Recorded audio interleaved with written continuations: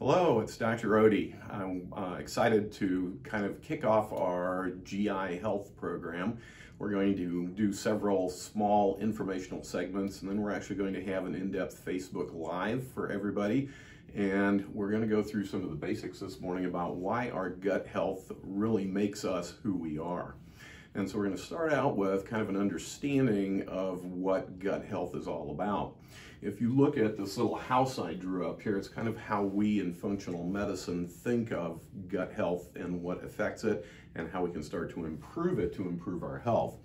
So if we look at the base foundation, remember you got to have a solid foundation for whatever you're going to do. We have genetics, so that's the cards that your mom and dad dealt you that you have to live with, and some of those affect our health.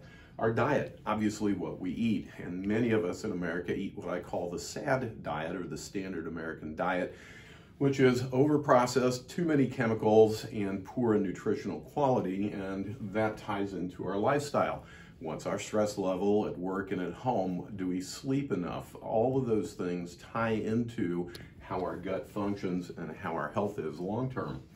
So there are four pillars that we want to look at that support the roof of our house, and our goal really is to get to optimal health, and that's what we're going to try and do, is help you to understand why gut health is so important so you can get to your optimal health and live your best life, as I always tell everyone.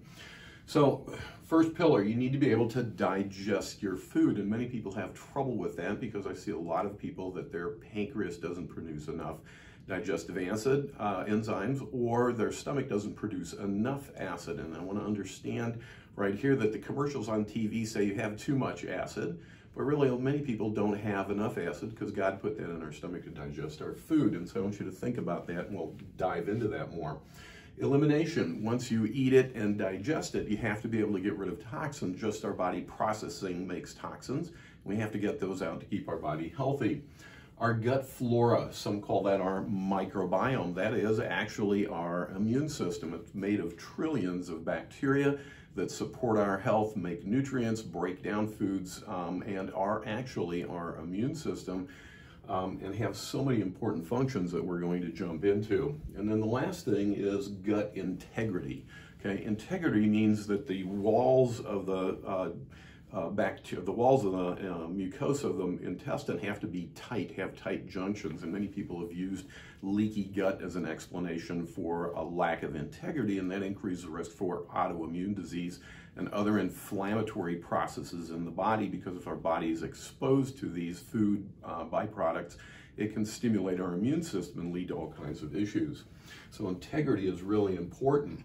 Those pillars support our GI health and function. So our gut has to work well for us to achieve optimal health. And so we're going to kind of delve into each one of these, and then we're going to go through a whole deep dive on our GI Live, or our Facebook Live, sorry, and really get into an understanding of why that's so important.